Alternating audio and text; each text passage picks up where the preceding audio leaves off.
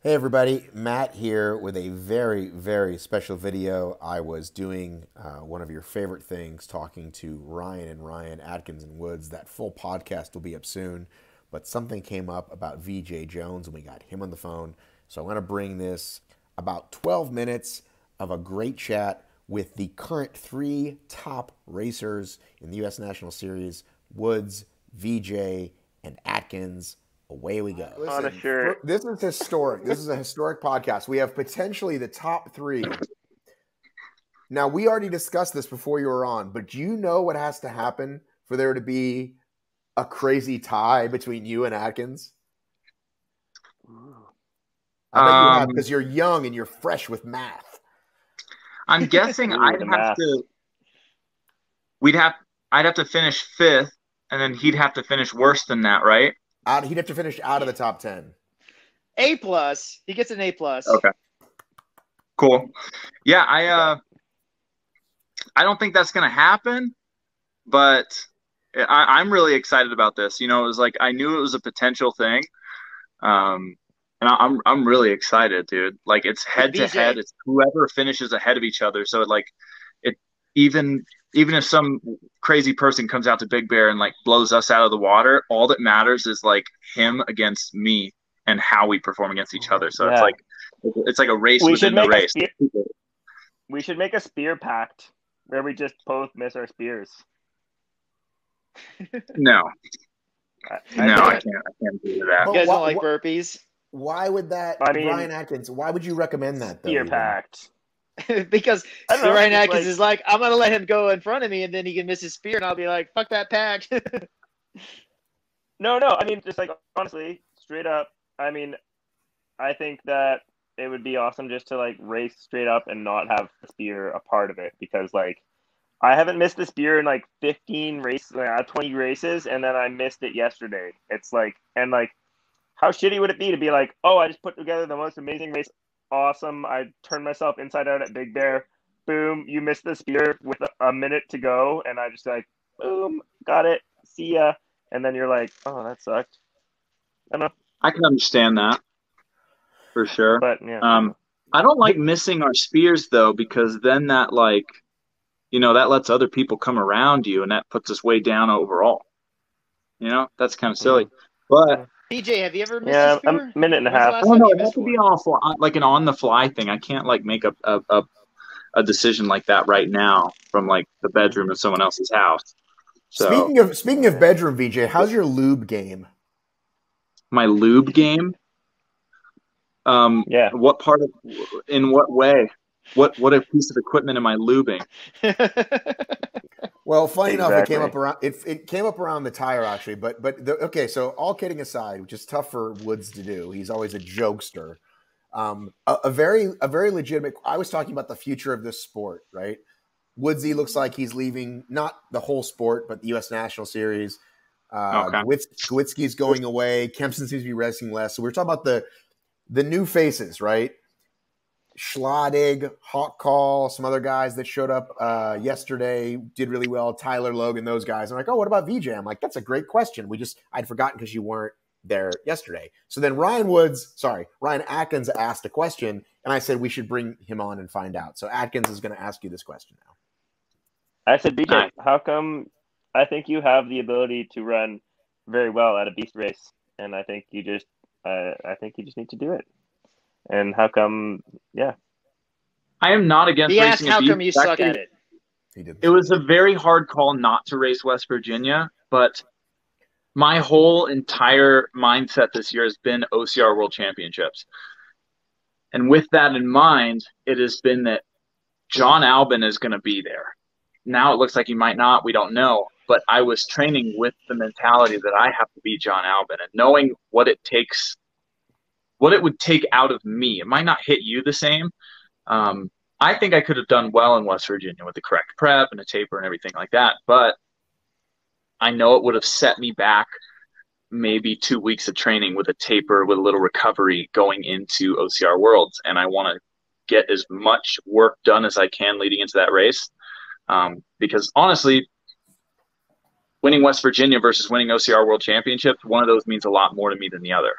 I feel like next year I'm really going to be ready for the beast distance. My volume's been pretty consistent. And if I can put together a race later this year, like if I can find a way to get to Abu Dhabi and it happens, I would be up for racing that and putting a lot of effort into it. But the reason for avoiding West Virginia wasn't because it was a beast. It was more because I'm just focused on what I'm focused on. Yeah. I So want a if it 3K had title. been, so what about Utah? That Well, was a beast. Utah is a different beast in itself. Like I watched how all you guys came out of that, and Different beast. it was rough. Right. Honestly, I don't think any of you guys were recovered to come back and race in Asheville. They were way too close together. No, yeah, that was a tough turnaround. It did take more out of me than I thought it would. I will admit that. Yeah, cool. it's a rough one. So I think what a lot of people are saying or thinking is that, Veejay is specializing now that there's stadiums and high rocks and all this stuff. People need to focus on distance. You're not saying forever. You're just saying this year is all about OCRWC, but next year you're looking at Spartan Series as a whole and OCRWC, or you haven't gotten that far in your brain yet? Like what's next year? I think I'm just really big about preparing for specific events. I'm not going to throw myself into anything half-assed. I'm not about that. So this year I got to prepare for, specifically 5K and 10K races. After one race passes, I shift my focus to the next race and I prepare specifically for it. And that just wasn't conducive to performance in Utah. That just wasn't that wasn't going to be a thing. I could have showed up there, but top 5 would have been like a real good day in that my current fitness at that time. So I'm open to doing beats. I feel like I'm ready, and I want to prove myself in that arena, but it just has to line up at the right times. And next year, if the schedule looks right, I'll put a beast or two in the schedule. It's just got to be at the right time, and it's got to line up strategically for me in my training. Pretty much. So a lot of this was based on the schedule this year, basically. If Spartan made us do 4 for the U.S. Series, you'd have thrown in West Virginia potentially or Utah. Absolutely. Or would you just If it was 4 out of 5, I would have been on the start line with you guys for sure. Yeah. Yeah. What do you think about the young blood when you were watching Rylan and Hawk? What was your thoughts on watching those guys? I'm excited, dude. Since I've become more competitive, I'd say since 2019 was when I actually was able to kind of get to the higher level of racing. No one's shown up. No one's really at least in my age range or anybody at all has really shown up and been a new face in the circuit. And that they happen to be young too, and they have a long future ahead. If they commit to it, that's awesome too. But I was just excited to see new people out here and really throwing it in and kind of taking it seriously. Because you'll see random people just kind of show up and dabble for a race and then they're MIA for the rest of the year. So someone that can show up and actually throw down at a championship series and then also commit to doing more, I'm really excited. I'm excited to see what Hawk can do.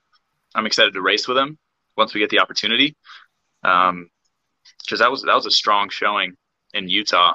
And right off the bat, so I'm excited for it. I'm excited to prove myself against more people too.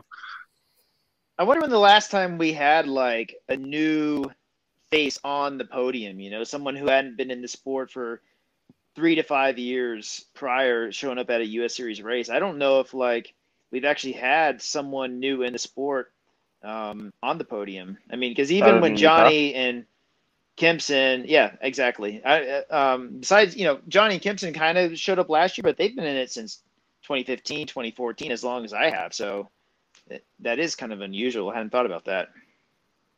Yeah. There's nobody really new. All the people that are winning have been winning for years. Atkins. I'd say I have the shortest freaking appearance there, and it's still been a couple of years of being really competitive. So. Well, that brings up you've been in since what, 2016, 2015? Yeah, I think I did my first race in the end of 2015. And 2016 I raced a couple more times, but 2017 was when I actually traveled for the series.